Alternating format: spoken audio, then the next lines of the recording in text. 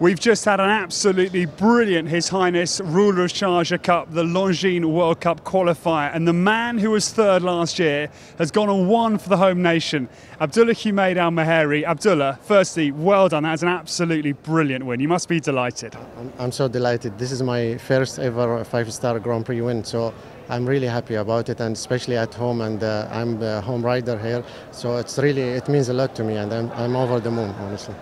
To be a home rider and win is very special, and to beat this quality of competitor, your opponents were very strong.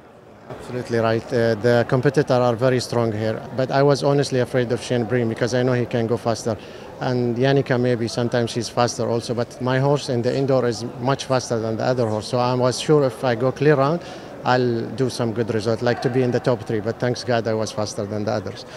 And you were third last year. You clearly had high hopes this year, but to actually pull off the win, Abdullah, is remarkable.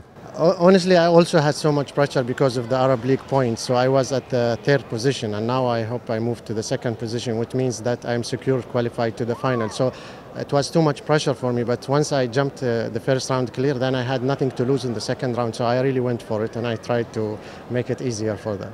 And this win, in terms of what you're going to do for the sport here at home, is huge. I mean, this is going to give a whole new energy to everybody. That's absolutely right, because I'm sure like all the owners and the sponsor will be delighted today, and I'm sure they will start to believe in the local rider, and they will think that, okay, we have a good local riders and we should support them.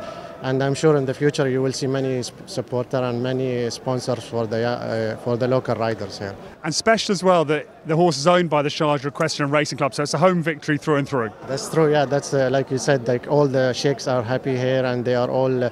Honestly, I wouldn't believe that I will win this trophy, but I'm so happy to take the trophy home with me. So this is really, it means a lot to me.